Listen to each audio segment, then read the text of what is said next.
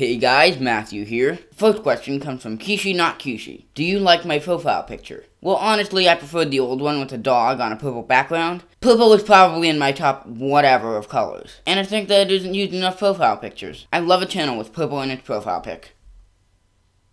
Gladys Chan asked, what/who do you really hate? I don't really hate anyone, but I do hate French class, Rob Dyke videos, movie theaters. You know what? Just watch my videos. Comicals, or Briticals, rather, said, what poppycock is this?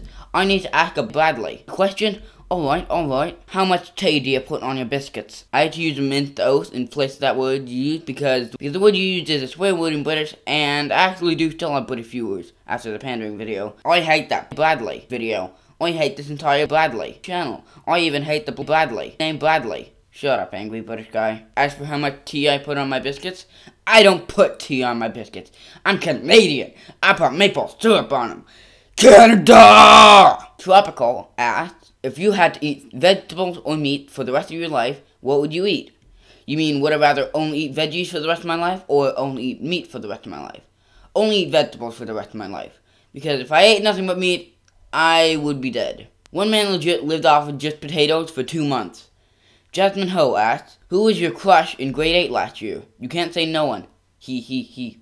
Why can't I say no one? It's true. All the girls in my class annoyed me.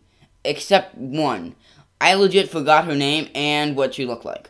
I had to look in the yearbook to see who she was.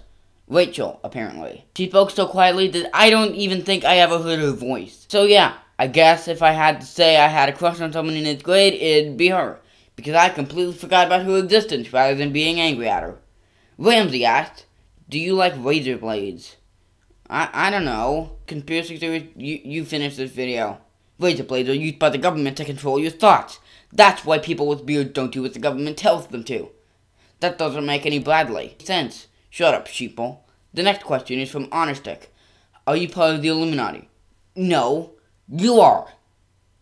There are 3 words in Honorstick. 3, as in triangle. Proved.